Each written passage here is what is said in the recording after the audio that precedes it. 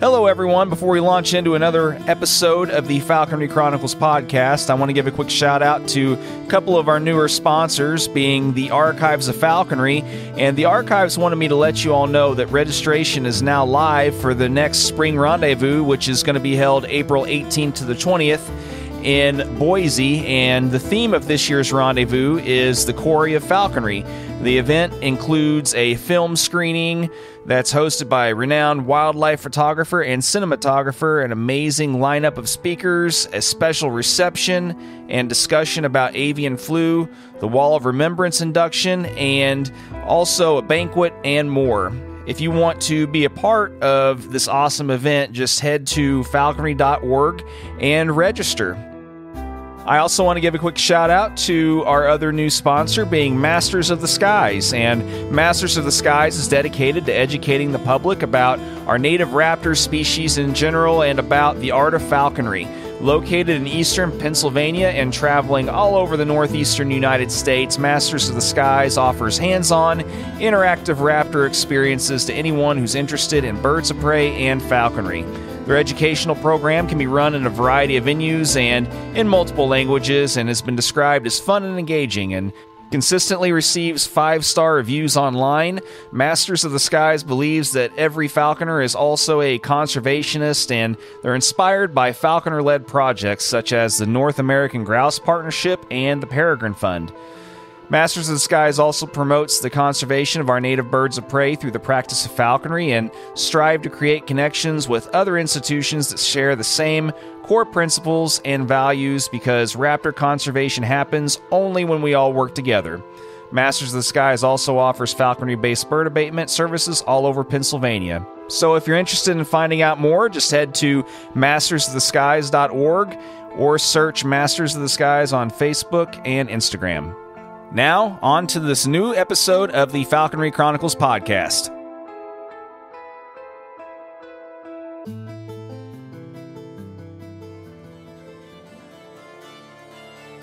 And then so she's running in circles. I'm trying to follow this chaos.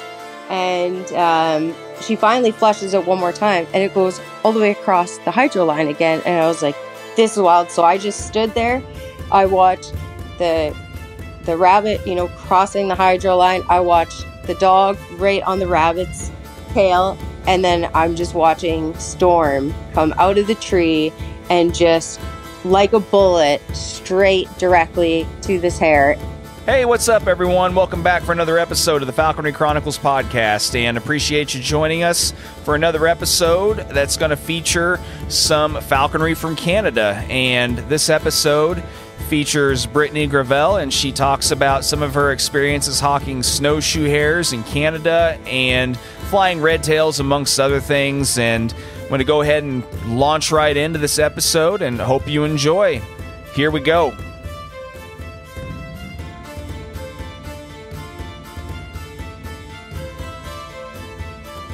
Yeah, remind me again where you're located at.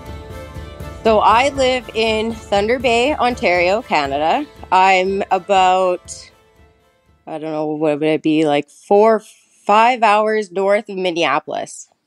Okay. On the North Shore of Lake Superior. Gotcha. Yeah, I don't know if you've heard me say it or not, but I've said it plenty of times on this podcast. I'm pretty much a geographical moron. So, trying to remember where everybody's located relative to where and all that, it's usually pretty tough for me unless I've been there several times or whatever. So, yeah. So, I mean, have you lived there pretty much the most, the majority of your life, or? Yeah, I was born and raised in Thunder Bay. I went away to British Columbia for school, and then I came back here because it was just too big over there. Always missed Ontario. So it's pretty sparse where you're at? Not a very big population, or? Thunder Bay has a population, I think right now we're at 110,000 people, but it's a really small town feel. Everybody's spread out really far. Gotcha. So, yeah, it sounds fairly similar to a couple of the places around where I live, in Indiana. There's a lot of, I don't know, there's certain areas where there's a lot of people in a small area, but I mean, there's a lot of very rural areas around here too. So Surrounded by bush here. Yeah, cool. Well, so I mean, as far as whenever you started getting into all this, I mean, where did you, or did you kind of do a traditional like mentorship, or did you have anybody that was close to or up in that area that you kind of got in with whenever you started getting into all this stuff? Or so when I started in falconry, well, even before that, 2 years before I started, I was just on Facebook and I saw this girl. She was posting pictures with her and her red-tailed hawk. And I didn't know her. And I thought, you know what? How do I get to do this? Like, how is she doing this? How can I figure this out? So I just randomly sent her a message. And that day she said, hey, why don't you come over? So I went over to her place and she introduced me to her red-tailed hawk. And I was like, this is wild. I had no idea you could even do this. I'm like, okay, how do I get involved? So that whole first winter, I spent hunting with her and her red-tailed hawk. And I'm like, oh, I have to do this. This is just incredible. So she introduced me to her sponsor, who lives 3 hours north of Thunder Bay. He lives in Long Lac, Ontario. And we went up once hunting with him. Jen brought her red tail, and he had a female red tail. And so we went up for the day and hunted with him. And we were driving back from the field back to his place. And he goes, so what do you think? I'm like, oh, I have to do this. He's like, okay, well, let's get you started. I'm like, oh, yes. it was that easy for you, huh? It was pretty easy, actually. I think Jen had a harder time with it, but yeah, it all kind of clicked for me really fast. Yeah, that's cool. Yeah, I mean, it's funny. I've had this conversation many times with many other falconers, but it's funny. Some people are be like, "Oh, you want to do this? All right, cool, let's do it." Whatever. And then other people, are like, "All right, well, let's check back at the end of the season." Yeah, and then you never hear back. yeah, pretty much. And yeah, I mean, I pretty much had to get out pretty consistently 3 to 4 at least times a week for a full season before I earned my sponsorship, or at least I felt like I earned my sponsorship. But as we all know, everybody is completely different in what they expect and can reasonably also expect out of other people. I mean, depending on where you're at and depending on who's willing to sponsor you and stuff. I mean, realistically, especially if your sponsor's like, 3 hours away or something, I mean, it can be hard to, make the 3-hour drive multiple times a week to get out with somebody for a full season. So, yeah. And in Thunder Bay, there's really only me and Jen I think there's maybe one more girl, but I don't know if she actively hunts her hawks. I think she does more bird abatement stuff, but we're the only 2 falconers here. And the only person that was able to sponsor us was 3 hours away. So there's not very many of us in this area. Gotcha. Yeah. I mean, and well, there are benefits to that. At least you're not having to, have a lot of competition for, spots and stuff. Not at all. So as far as the areas around where you're at, I mean, have you had any issues finding much in the way of grounds and properties to hunt on or anything? Or well, the one amazing thing about Canada, I guess Ontario, is we're surrounded by Crown land. So there's lots of private land around the city and stuff, but I live 20 minutes outside of Thunder Bay, and I'm surrounded by Crown land everywhere. So it's not hard to find a place. It's harder to find a flyable area because the boreal forest is so thick. It's really hard to find good spots to be able to fly. Yeah. It's yeah. It seems like if an area hasn't just been completely industrialized anymore, it seems like it's hard to find like a quote unquote perfect spot anymore. Like either there's too much construction, or land has just been completely plowed under, or it's just for whatever reason there's just something wrong. It's either too thick, or it's got too many hazards around it, or whatever the case is. At least that's the way it's gotten here in the States. Yeah, we're lucky. We don't have too much of that going on here. Yeah. So you guys haven't really faced a whole lot of, the like the real estate commercialization aspect of things yet where you're at? No, it's probably going to start, but it's hard to explain. Northwestern Ontario is huge. And I think one of the main things would be like forestry operations. So there's tons of logging up here. That, and yeah, not too much industrialization just around the city and stuff, but we try to get really far away from there. Yeah, no, that makes sense. And I mean, typically, at least I know here in the States, it seems like most of the really big, I don't know, influx of like population growth only really occurs in places where there's big companies moving in and building, facilities or whatever. And, or if, you just are unfortunate enough to live in areas where people are just like migrating into to try and get out of another area, like out west or something like that. But, I mean, I'm sure it probably takes more of a unique, I don't know how to word it, more of a unique individual as far as like what they are wanting in the ways of, like the surroundings and, the climate and stuff to want to live that far north and have it be that cold and that snowy and stuff all the time. So yeah, it's tough. I can imagine. Just from what I've heard described about that area, I'm not really sure I'd want to live there. But so right now everything's finally turned green and we're having like summer temperatures, and I can't wait till it gets cold again. So, in other words, you're one of those unique personalities. I am, for sure. Yeah, I love it up here. Yeah, I mean, if you just hate being cold most of the time, it seems like it's not the place where you'd want to be.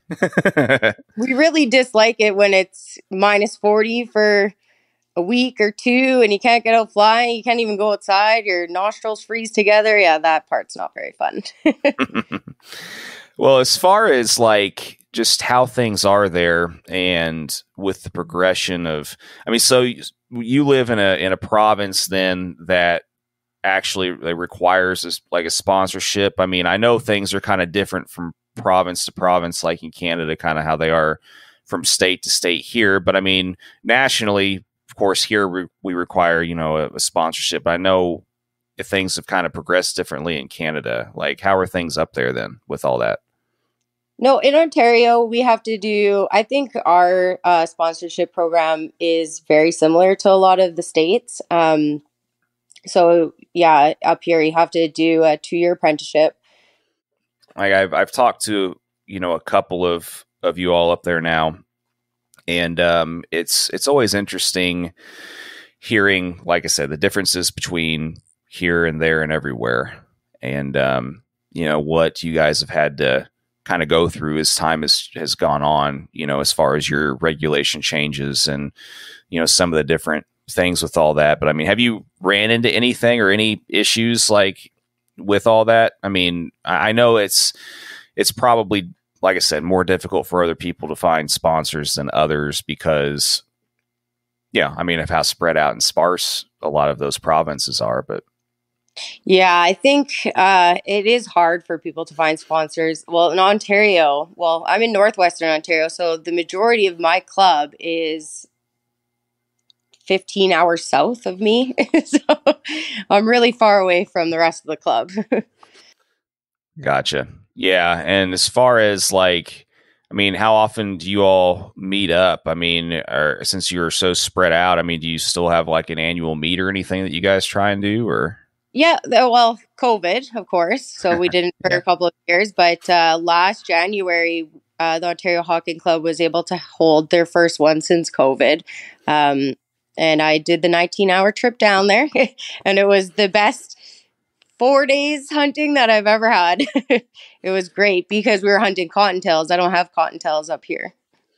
Yeah, that's funny because like I said, I geographically it's one thing to look at an area on a map and try and kind of visualize or comprehend how long it takes. I mean, 19 hours for me, that would get me to like southwestern Wyoming from southern Indiana. So it's kind of, like I said, just visualizing how big some of these places are is different from comprehending how long it takes to get from point A to point B. Yeah. Well, I got to go all the way around Lake Superior. So it is the largest freshwater lake in the world. Yeah. Yeah. So, okay. Yeah. So basically, most of your travel hiccups then are just more geographical obstacles then, and that you have to go around. Yeah, probably be a little bit shorter, but I don't know. Maybe it'd still be. I have no idea. So was that the first? You said that was that the first time you had gotten a chance to hunt cottontails then? Yes, because that was actually my second meet. I haven't been in falconry for very long. I've been a falconer. I started my apprenticeship in 2018, I believe. So I did get to go to a meet that year, and then we weren't able to have any until this past January. And I did bring my red tail down, and yeah, that was the first time that I actually hunted cottontails with my own bird. It was wild. Did you hunt any differently at the meet than how you have to hunt where you're located now? I mean, do you mainly hunt yours out of a tree or off the fist, or? Yeah, no, out of the trees. So that in that aspect, it was the same. The difference being I wasn't wearing snowshoes, which was awesome. I was just in my boots. And how open it was. Like in Southern Ontario, they're in the forest there is a lot more sparse than it is up here. And the quality of the flights, like you got to watch the whole flight happen. Whereas when I'm hunting snowshoe hares, I miss a lot of it because the boreal forest is just so thick that I'll see the initial flush of the hare and then I won't see anything until I could hear that the bird has caught the hare. Yeah, I can relate to that. It's like you still get to see a decent amount of the flight where we're at here, but you don't usually still like when you're hunting cottontails with red tails, it's you don't see the catch very often. You see the flight, but you don't get to see the actual catch, the bind and all that stuff. But yeah, I can say though that the majority of the time we at least get to see the flight. Mm-hmm. So that would be, I'm sure, interesting to all of a sudden be like, oh, my bird can actually fly. I actually witnessed it happen. Yeah. Oh my gosh, your wings work. Yeah. No, it's I'm sure that it's probably eye opening to actually get to see the different styles of flights and just what a bird can do. Yeah, I enjoyed that part of it a lot, and a lot of the time I hunt by myself. So hunting with the rest of the club and new friends and old friends, and that was probably my favorite part of it. Because I'm usually just me and my dog and my bird, and which I also love that too. But it was really nice to hunt with other people. Yeah, I found that most people they either love or hate the social aspect of falconry. Like some people, they really only enjoy it if they're around other people, and then other people though it's like their personal thing. Like they don't really want to share it with anybody. It's just that's what they do for themselves, and like I said, it's interesting seeing how that changes over time with some people also. Some people that start off as social falconers, they end up going into isolation, and then some people, it works the other way, other way around. But yeah, I'd say for the most part, I love being me and the dog and the bird and the bunnies, and I love that, but I do it all the time. So when I went down and had this group of people who all loved doing the same thing, it was magical. I really loved that aspect of it. And then I came back and I also love being by myself hunting. I'm not on anybody's timeline. I could hunt for as long as I want. I could go wherever I want.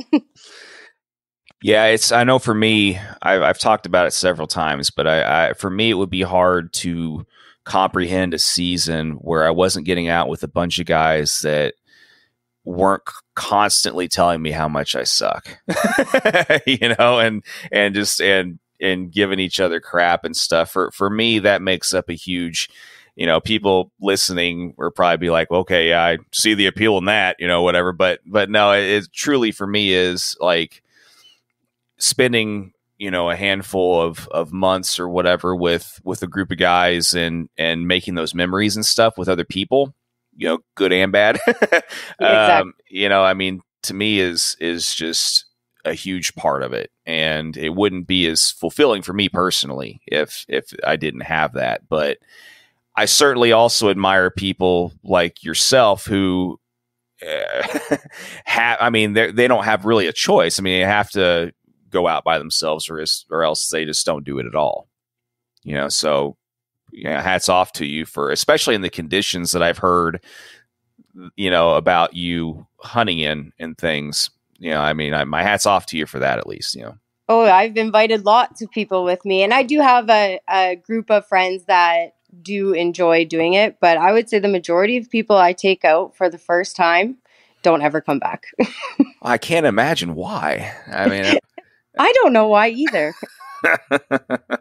Yeah, well, before we get into that aspect of things, though, I mean, as far as have you more of your background, at least, like, as far as more of your background, have you always been like an outdoorsy person? I mean, have you always been into hunting and fishing and stuff, or? Always.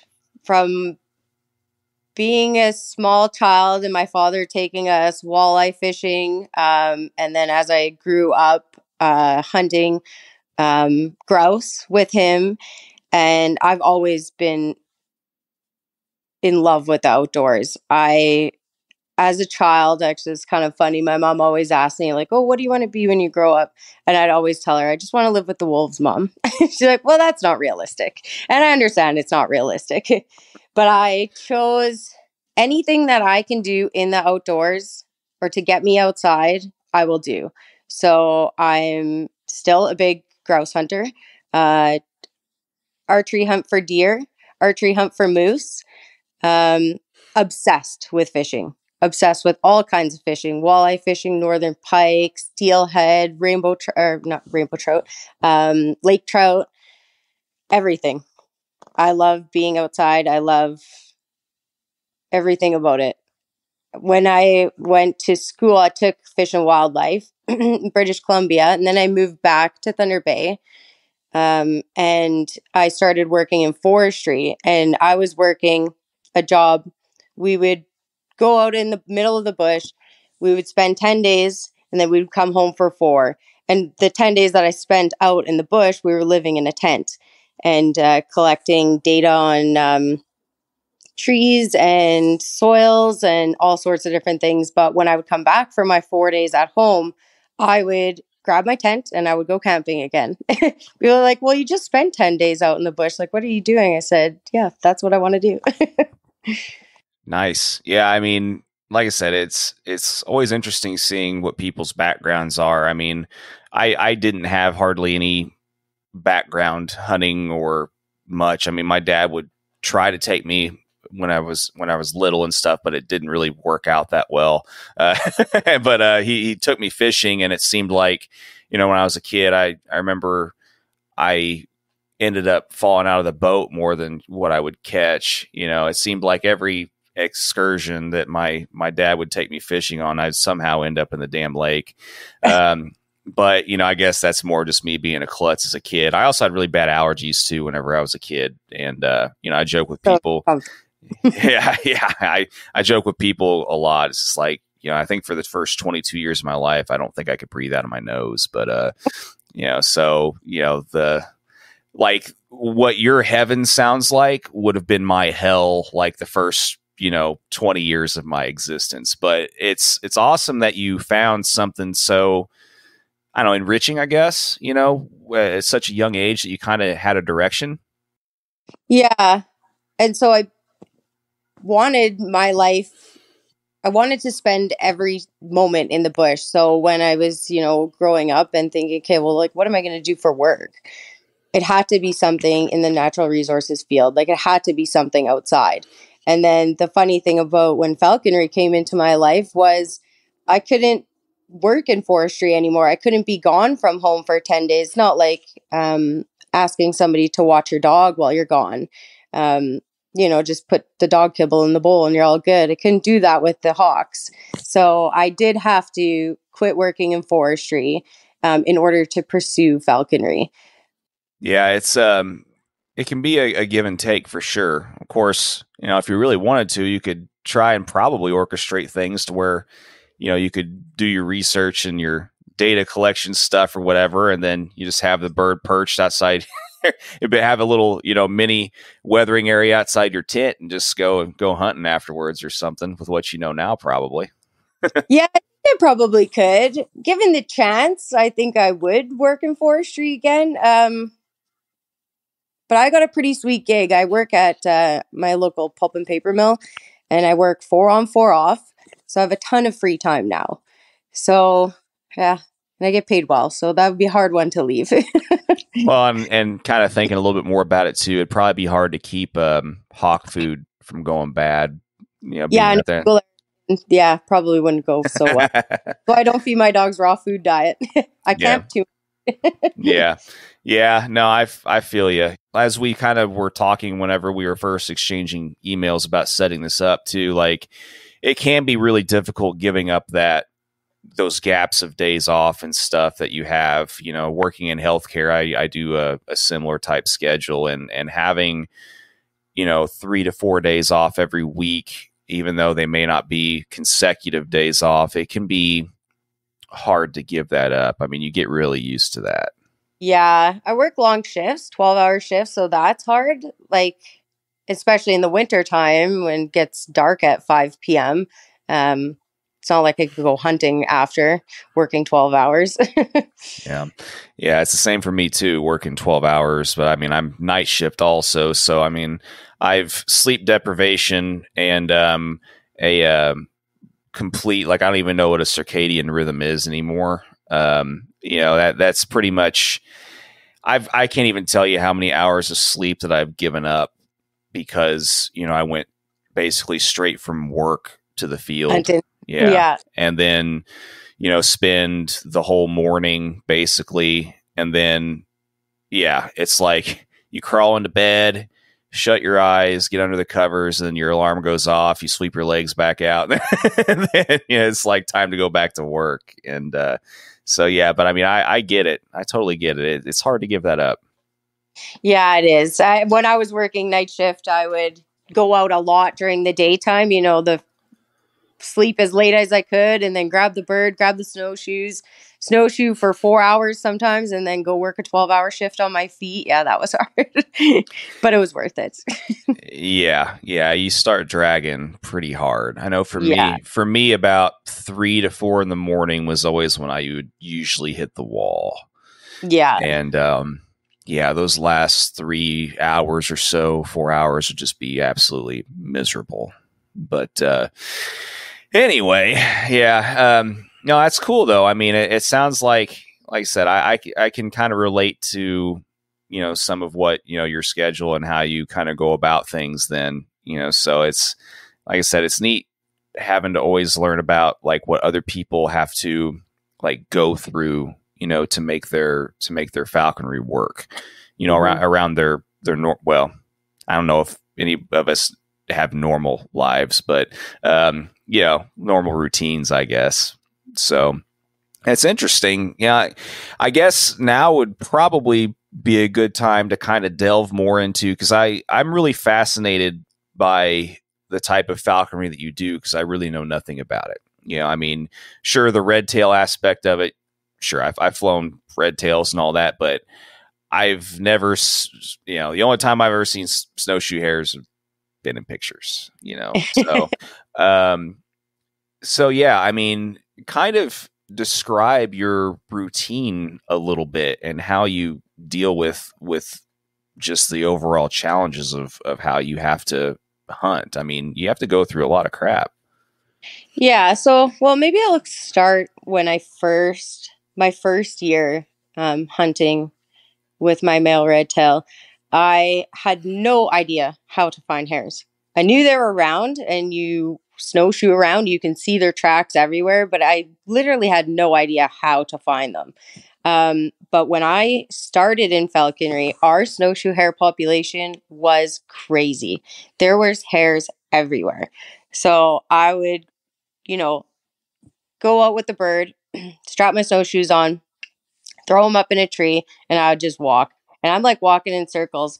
And the first year, I'd be walking, and this red tail is just coming out of these trees and trying to grab these hares all over the place. And I was like, what is going, this is wild. And I remember messaging my sponsor, and I was like, he's just flying everywhere. Like there's hares everywhere. He's chasing them everywhere. I have no idea what is going on. I can't see them for the most part because they're running away from me, and they're running away from him. And I'm like, okay, this is wild. Like, I got to figure out how to do this. And we caught one hare in my first season, which was crazy. He was learning how to catch them.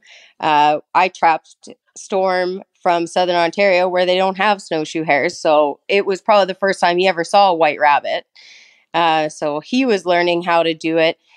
A lot of the time when we first started, he would come out of the tree.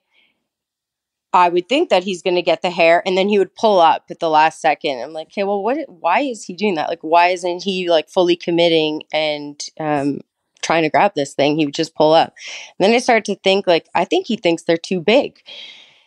And some of the hares here are really large. So it's like, okay, maybe that's it. But once he figured out when he caught his first one, the next season, he was on fire. There was no pulling up over the hares. He was fully committing to every single one.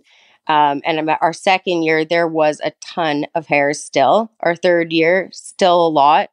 And this past year was horrible. There was so many lynx. Every spot that I'd go to would just be littered with lynx tracks. And where years before, I'd be snowshoeing for an hour, 2 hours, I'd have maybe 9 flushes. I was maybe in 2 hours having one, sometimes none. And I was like, oh, okay, this is a total bummer.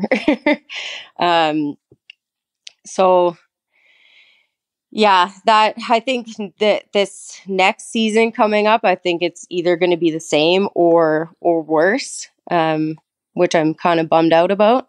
But snowshoe hares are cyclic, right? So it's to be expected.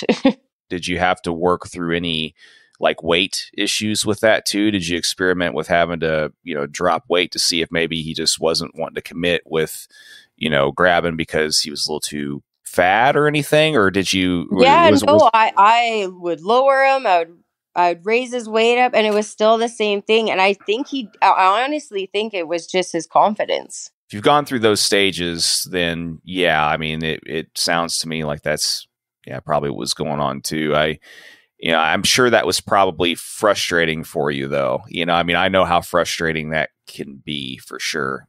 Well, especially when you're on snowshoes for 4 hours, 6 hours, sometimes like, holy man, okay, just grab one of these. Yeah, I can imagine, with the type of conditions and as much effort and time as you're putting in, to basically, yeah, basically looking like, Jack Nicholson at the end of The Shining, where he's like a frozen icicle.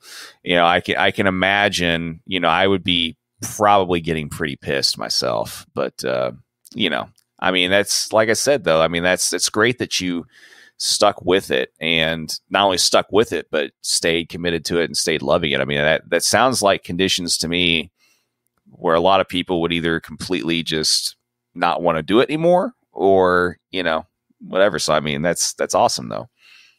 Yeah, I think it's not for everybody. That's for, I think I'm a special person for actually enjoying it as much as I do. And I do love hunting on the snowshoes, and I love hunting snowshoe hares. Did you have any kind of doubts at all during that first season? Like, what the hell am I doing? Yeah. Not doubts for me doing it. I guess maybe doubts for, like, am I doing something wrong? Like, why can't he catch these things? Is it my fault? Is it something I'm doing? But once we figured it out, once he figured it out, I guess, no, it's the greatest thing. I can't imagine myself not doing this. Not hunting snowshoe hares at minus 25 with 6 feet of snow on the ground, snow going down your back every time you go underneath a tree. Yeah, it sounds like heaven. Yeah, no, that's great though. I mean, it's awesome that your natural environment works so well for your personality and your interests. That's really awesome. It's not the same for everybody, I mean, not everybody's fortunate enough to automatically just mesh with all of that. It takes some people, I think, longer sometimes to figure that out. So that's awesome. Yeah, it was with the population of hares though at the beginning was okay. They were everywhere. So I was like, oh, this is unbelievable. But once the population started going down, then I had to, learn a lot more. Like, where am I going to find them? Yeah, there's tracks everywhere and I'm snowshoeing everywhere, but I'm not seeing anything. Then you start to have to learn how to actually track a hare, because the hares could be moving, 70 yards in front of you. You can't see them, but it's helpful when we have a fresh snowfall, because then you can tell which tracks are the old tracks from the night before, or days before, and then which tracks are from right now, and where is this hare going, and how do I get there, and how do I get the bird in the right position above it to be able to see it, because the boreal forest is very thick. Like, it's hard to see, I guess, from the bird's perspective, hard to see down through it if we're hunting an area that's just too thick. And that's where the hares are going to be, because they're safe there. So we have to learn how to get them out of those extremely thick patches of balsam fir or cedar or whatever it happens to be, and try to get them to go in the open, which snowshoe hares do not do.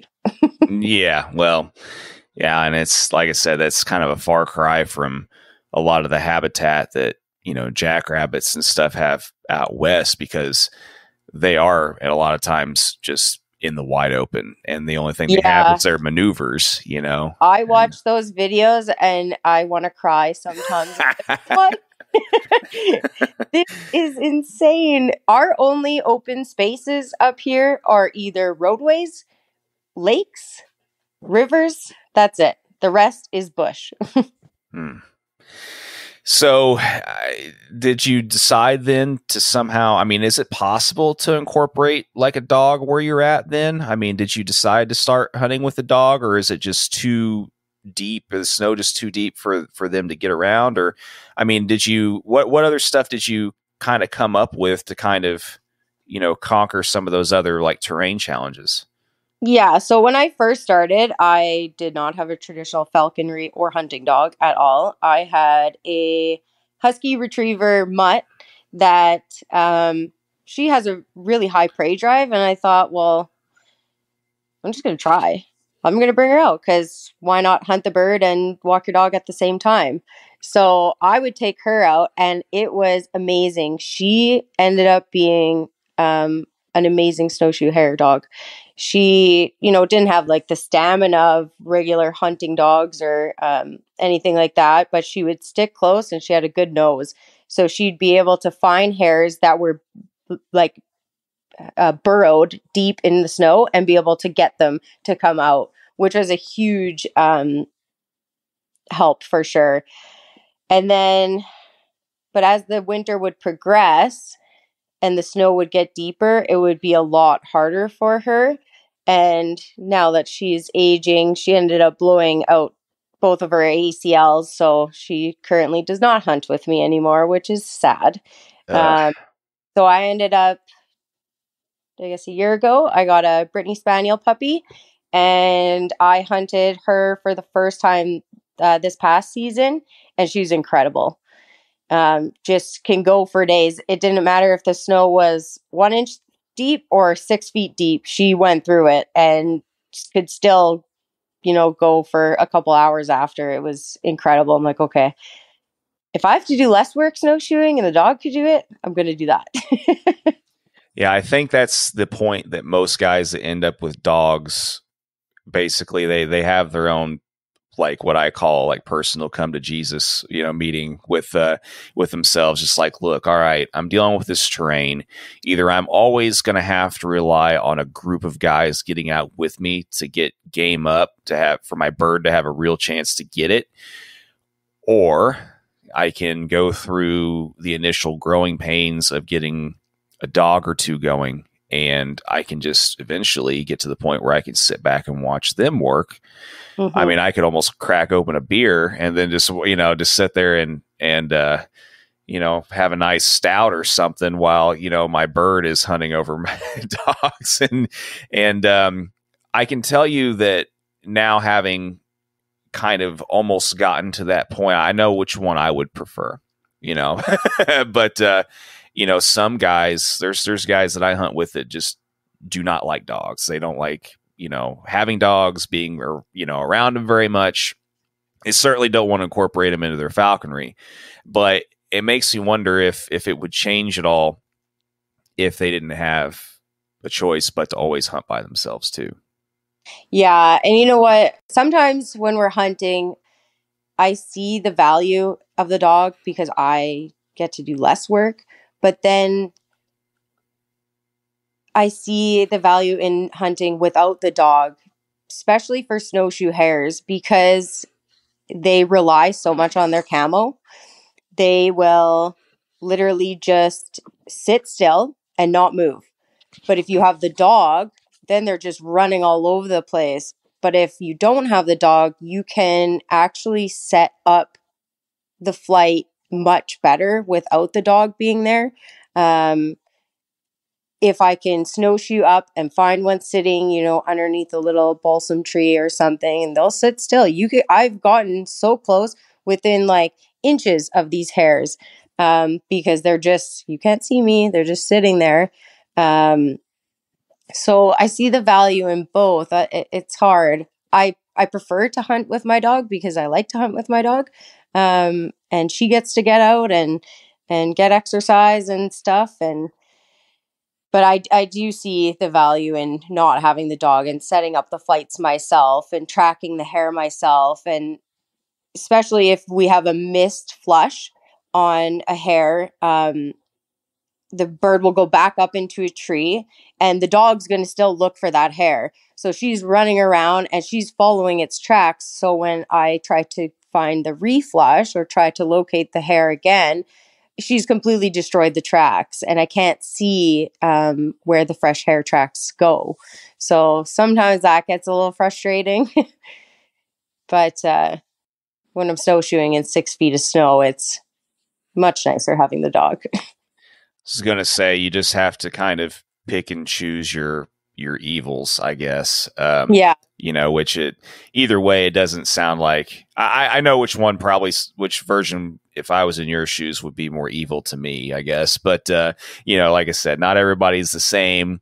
But, I I can't imagine now, like having put the work and the time, effort, and energy into watching the progression of, a dog, and, getting to a point where you finally get to the point where you want to be, and not having that again. In other words, like, can you imagine like having to completely go without a hunting dog again?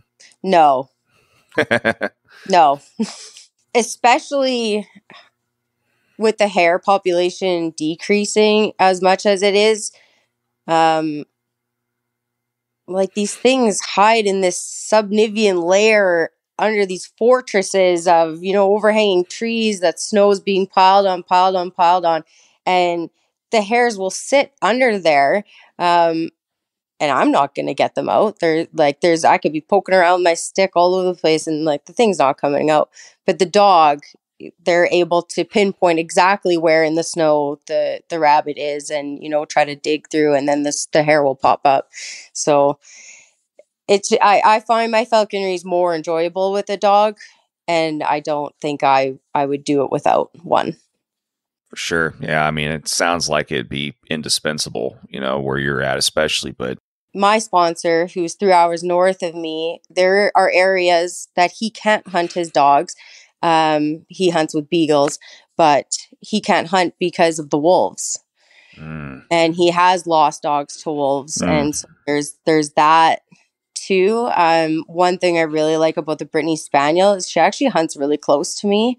But there are those dangers also around here. I've never encountered them, but I hope I never do. But they are there. So that's the other thing. You got to watch what the bird's doing. You got to make sure the dog's safe and stuff like that. So it's quite chaotic. Yeah, I mean, where I'm at, we don't really have wolves to deal with, but we do have a lot of coyotes, and yeah, I can imagine with a dog like a beagle that doesn't want to listen and naturally come back, how that would be definitely a consideration. I didn't even think about that. I forget how far north you all are. I'm sure you guys have a lot more of that to deal with. Yeah, and so when I hunt with him, I don't bring my dogs there at all. He's got a lot of wolves for sure, and not worth it. But then it's nice. Then I don't have the dog to hunt with, and then you're just relying on ourselves and tracking hares. And okay, is this the fresh track, or is this the fresh track, or follow it this way, or yeah. So I like both, I guess. I don't know. It's hard. No, I feel you. Well, I mean, are there any other like big challenges that you have to kind of work with or work around, I guess? I mean, it's a good thing your bird can handle, the hares well enough whenever he does catch him, because I imagine it's probably pretty hard to run in a snowshoe too. Yeah, you're just yelling, hold on, while I trip over a tree and my snowshoe's got a big stick stuck through it. And then you go face first and there's 6 feet of snow. So when your arms go in, you're up to your face. Yeah, so that part's hard. It's like, okay, I'm going to get there as soon as I can. One cool thing I noticed about hares is if the bird catches them, they're always going to want to catch them by the head, but that doesn't happen all the time. So if the bird catches a hare while it's going into a burrow or something like that, so it's got it by the back end, as long as the hare's head is under snow, it doesn't make a noise. So it's just hard for me to find exactly where are they. Like, I know he went in this direction, but like, where are you? I have no idea. The hare is not making a noise. His bell's not making a noise because I put it on the leg and it's in the snow. It's not making noise. So sometimes like, okay, now I got to get my telemetry out. Now this is going to take way longer for me to even get to you guys. Just hang on. I'm coming. So yeah, moving quickly is not easy.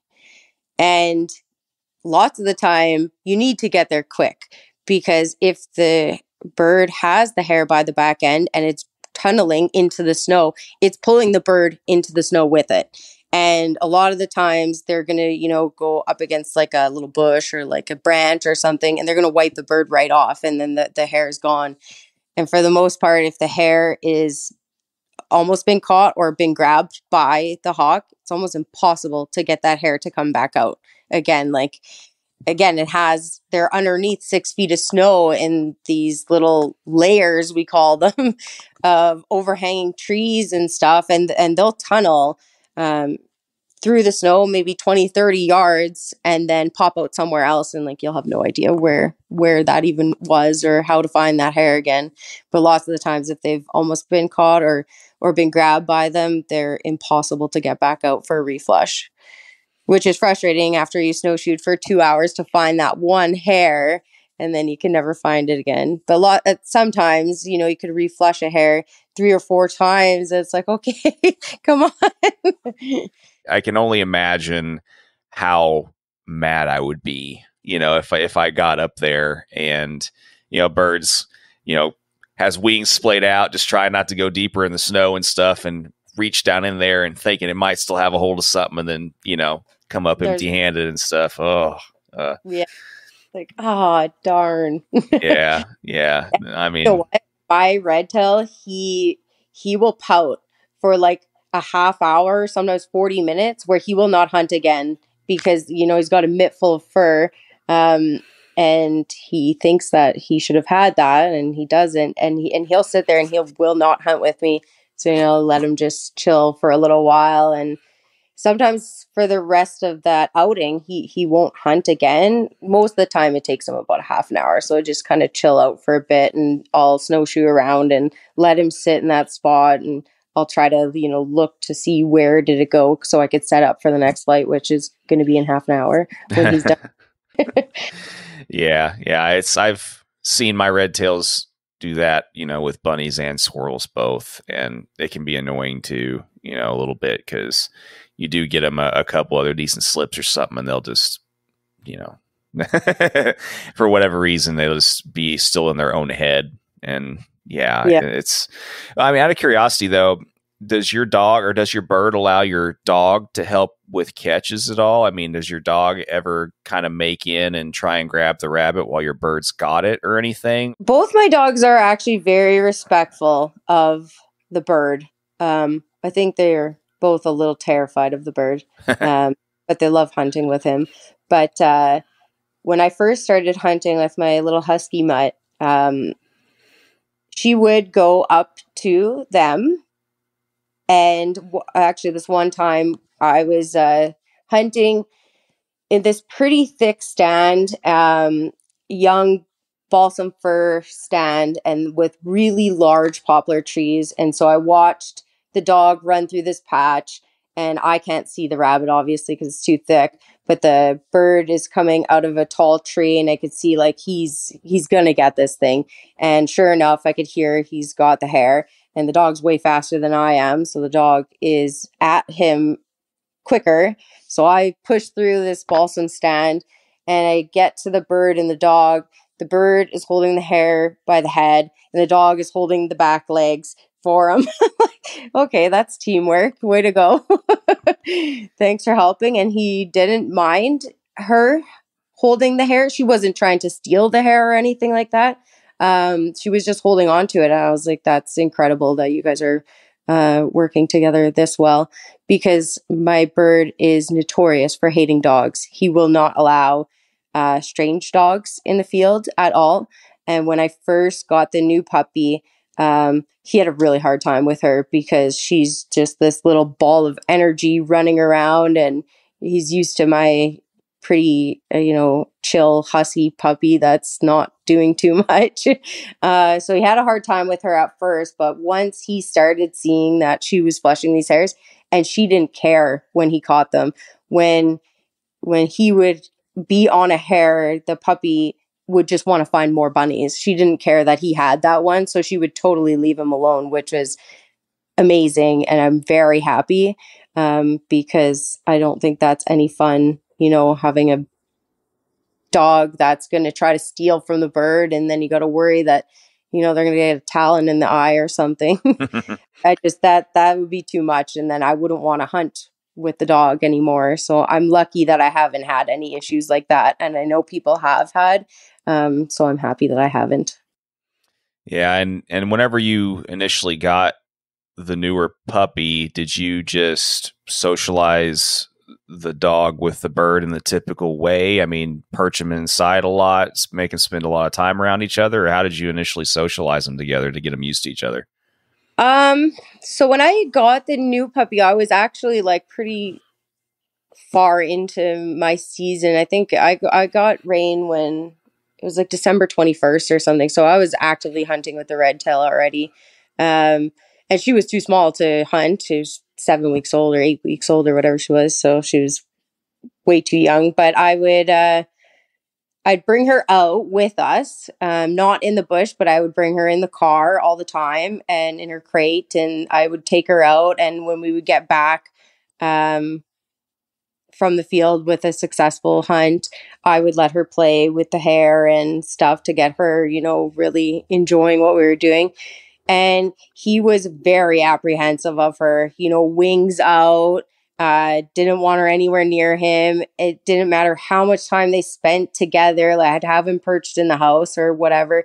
And it seemed like he did not like her. And I was like, oh, this is not going to be good. And then I interviewed him. And so she sees this dog running around the yard, and the Muse windows are facing where she's running around all the time. And I think it was that he kind of maybe started to accept her, like, okay, I see this dog all the time, she's not messing with me or whatever. And then when we started this season, it was the first day I hunted snowshoe hares. So the first time they hunted together, I honestly didn't know what to expect. I threw the bird up in a tree and I thought, you know what, I don't care if we catch anything or not. Like, this is just the first introduction with these two, because he is so notorious for hating dogs in the field that I thought they're going to fly away somewhere far or do something weird. But he didn't. He followed her and she's just running around. She has no clue what she's doing. She's running around. We were in this young tamarack stand. So the trees were only maybe 6 feet tall. Yeah, 6 feet tall, something like that. And he's up in this real big poplar, and I see she's running through a patch of thick goldenrod. And she kind of goes around the goldenrod to the back of the tamarack stand, comes through the tamarack stand. I think that's how it happened. Yeah, through the tamarack stand and back to the goldenrod. And I see Storm sitting in the tree, and his head just moves. And I'm like, oh, there's got to be something there. And he just comes barreling out of this tree and just jumps right on top of this hare. And I could hear him like, oh my God, they just caught their first rabbit together. I'm like, I did not expect that. I think we've been hunting for like 5 minutes or something. I was like, wow, that was wild. There was no snow on the ground yet then.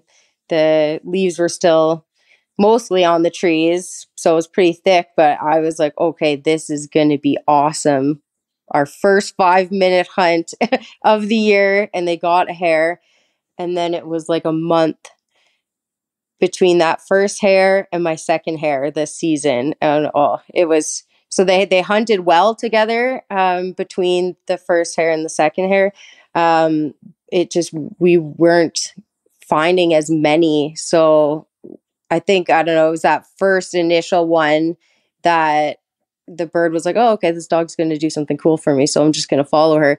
And most of the times I'd go out with them, and like, she's so fast, the dog is so fast that she's gone looking for bunnies, and I'm way in the back like, okay, hold on, wait for me. So I think, yeah, it was maybe that first catch, and then he was totally fine with her, and she's always respected his space and doesn't care that he's on a rabbit. She just wants to find more. So they did well. I was very impressed.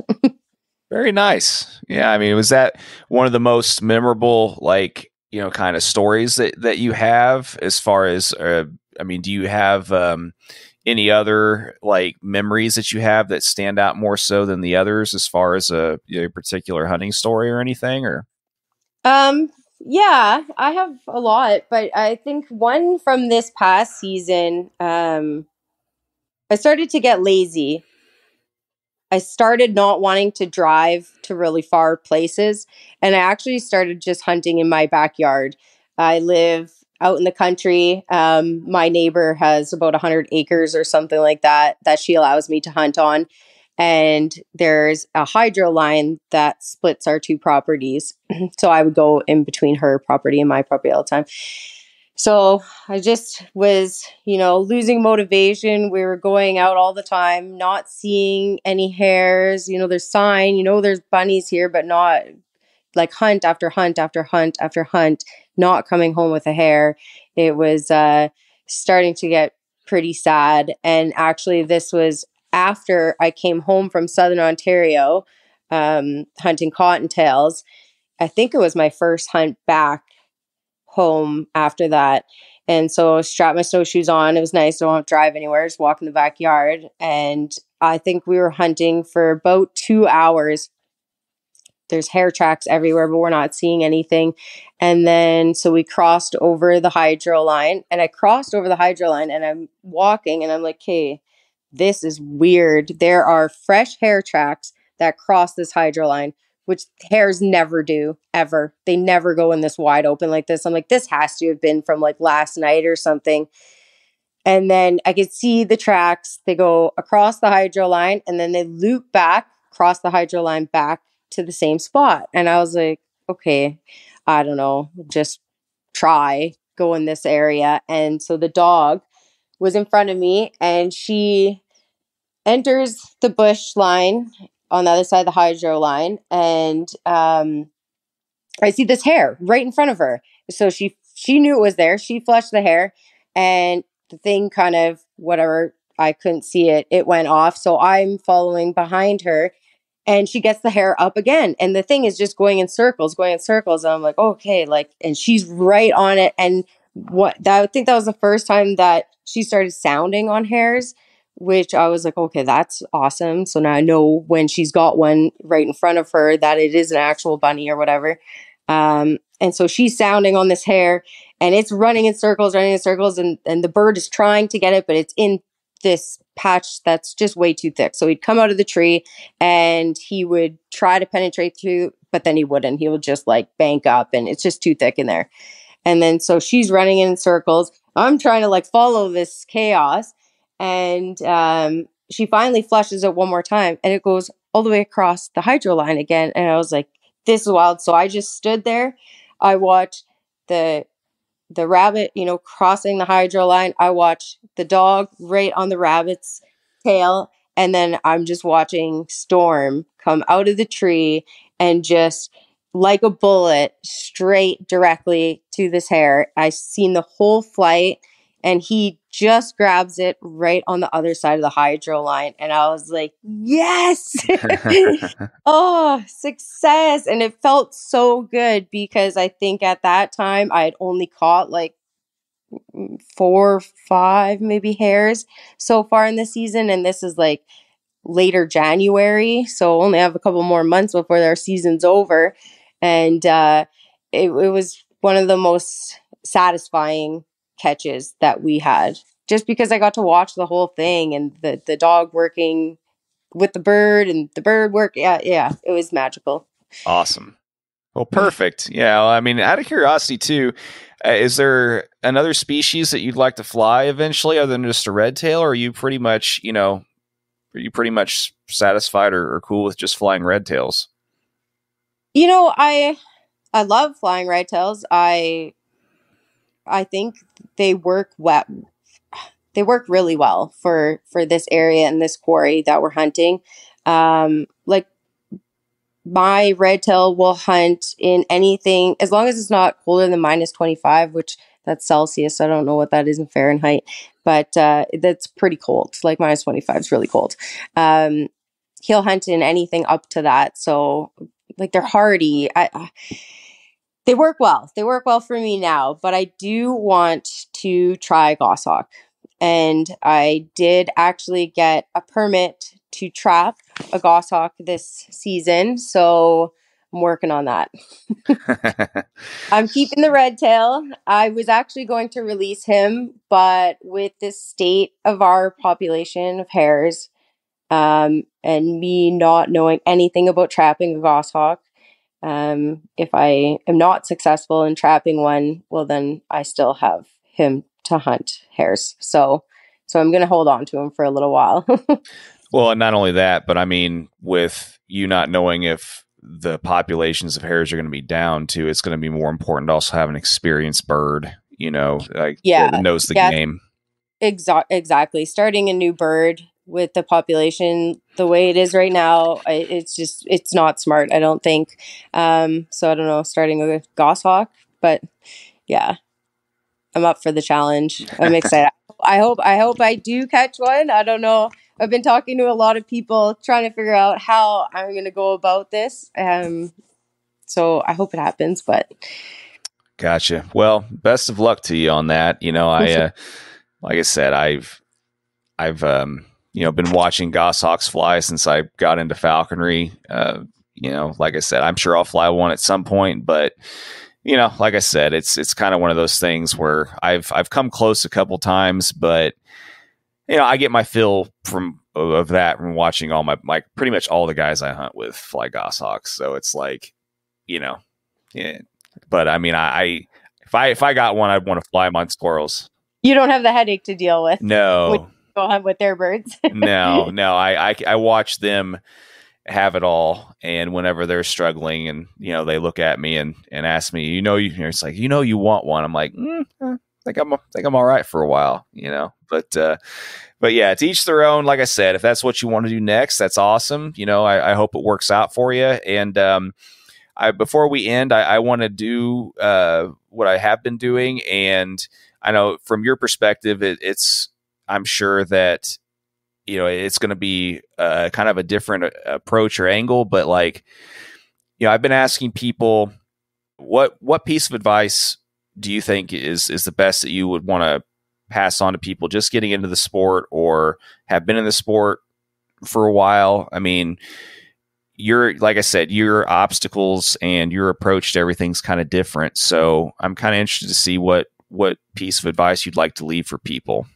My advice would be for new falconers, would be not to compare yourself to other people's falconry, because social media is a weird thing like that. I would, especially my first couple of years when we weren't as successful, I'd compare myself to cottontail hunters, and I can't. I'm not hunting cottontails. I'm hunting snowshoe hares. It's not the same thing, but it would get me really down. Like, I'd think like, oh, am I not doing something right? Or is there something wrong with me or whatever? And it would, impact, how I felt.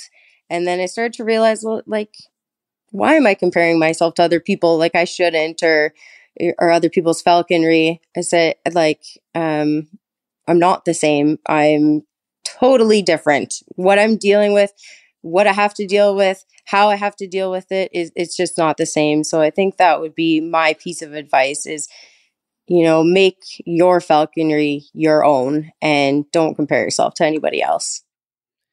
Well, I was right in my suspicion, because that's, like I said, that's a perspective that I think that a lot of people, might have, but they haven't really shared yet. So I think that that's a good way to end on. And I think that's a great piece of advice, because I think it's a trap that we fall into to some degree. And,